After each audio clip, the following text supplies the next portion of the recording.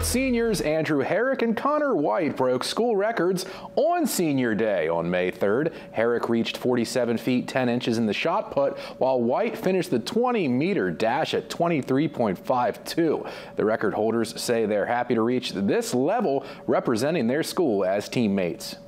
I looked at it kind of as a joke a couple years ago. You know, I was pretty far from that distance, and you know, with Rob's help and all the amazing people I got around me, I was able to make it happen, and I'm just grateful. I don't want it to end. One thing I really always wanted to do was, you know, make a name for myself. You know, leave my name here on the school, be remembered for something.